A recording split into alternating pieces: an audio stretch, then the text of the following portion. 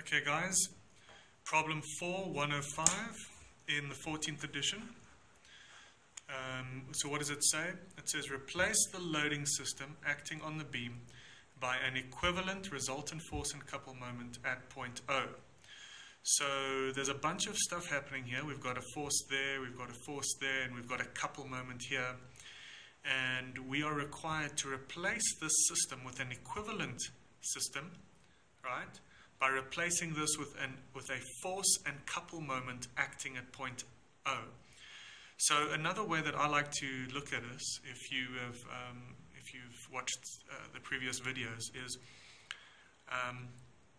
essentially what is the effect of this force and this force and this couple moment? What is the effect that these loadings have at an arbitrary point? So what is the effect that these forces and this couple moment has at point O? So essentially, I mean, I know this is for future education, but if we are designing something here that will hold this beam, we need to know what the forces are and the moment that is being applied at that point. So what is the effect that these forces have at that point?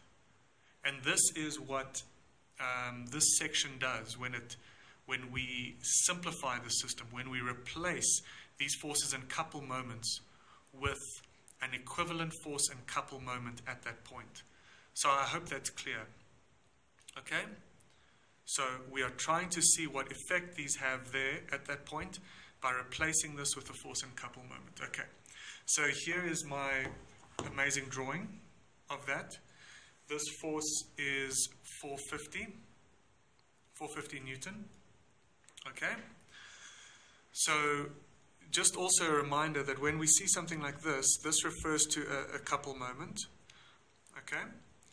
And we've got some forces here. So the first step that we want to carry out when we are trying to replace this system with an equivalent system is we need to calculate our resultant force, which is then just simply equal to the sum of all the forces. Okay?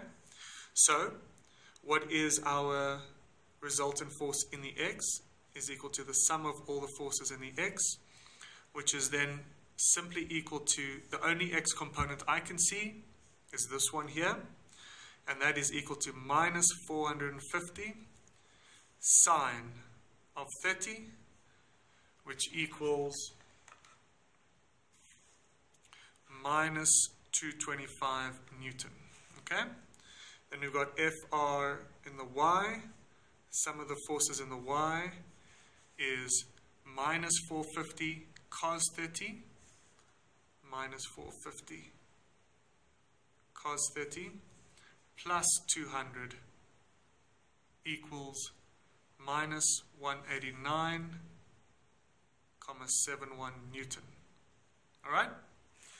Now, our Fr is equal to minus 225 squared plus minus 189,71 squared, square root. So our Fr gives us, it's so nice that I've done this before, 294,3 Newton. All right? So what does this mean? What is this Fr now? This Fr is now the magnitude of the force that's actually being applied at that point. You get that?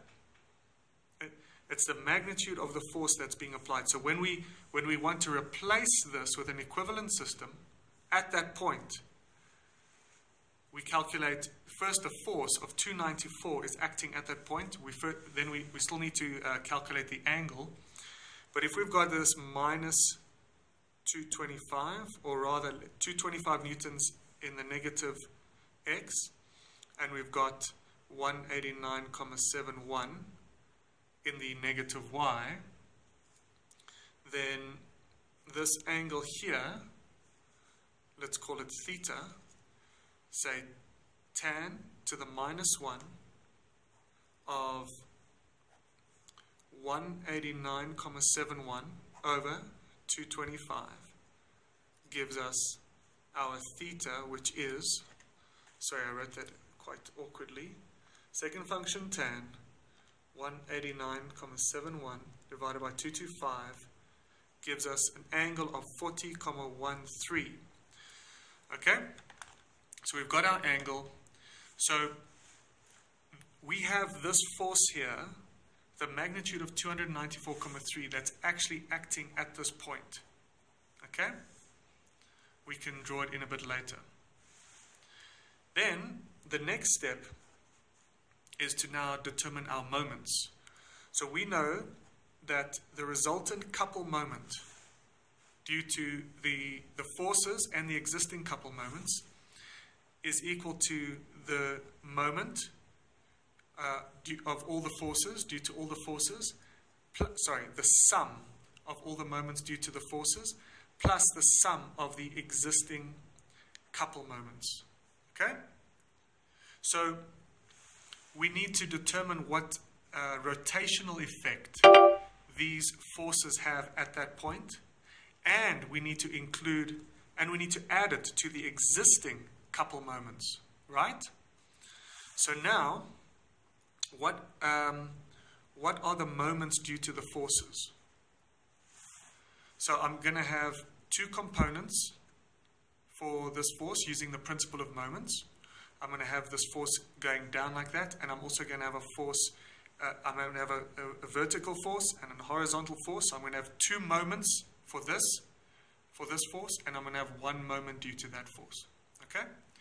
So if I break this up into its x and y, that becomes 450 times cos 30. And notice, I'm not putting in the minus here, right? I'm not putting in a minus because I'm not adding and subtracting forces. I'm working with moments. And when it comes to moments, we only put in the negative or the positive at the end because we're dealing with the rotations, okay?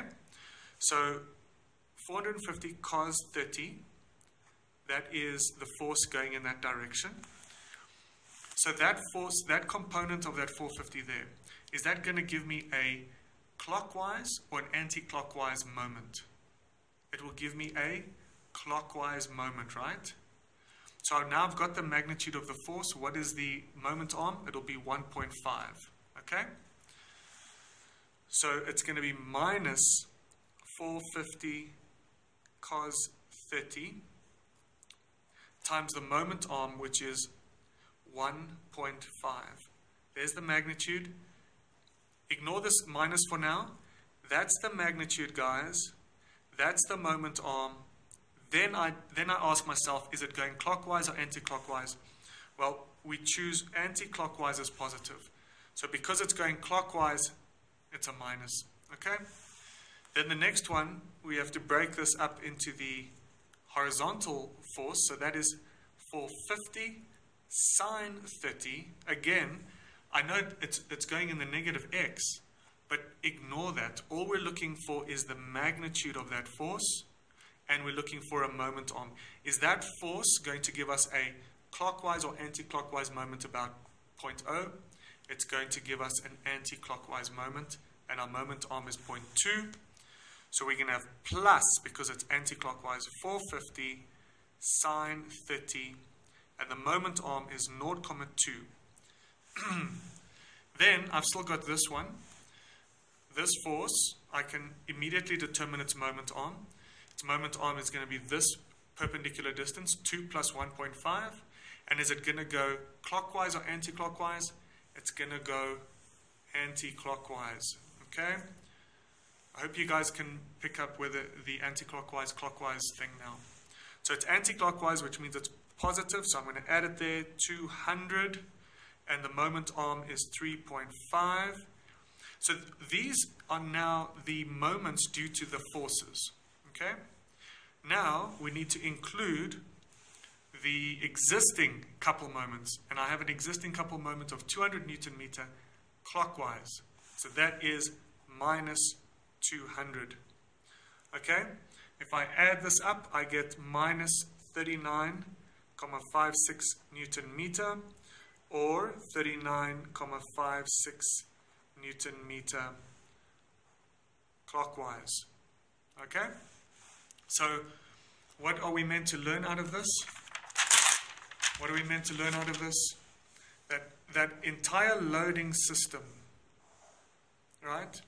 It can be replaced by a force of 294,3, can be replaced at point O with a force of 294,3 at this angle of 40,13. But we also must include a clockwise moment of 39,56 Newton meter. So this original system of forces and couples and couple moments, the effect it has at point O is to apply a force of 294 at that angle and a rotational effect, which is a moment of 39,56. Okay? Hope this helps. Cheers.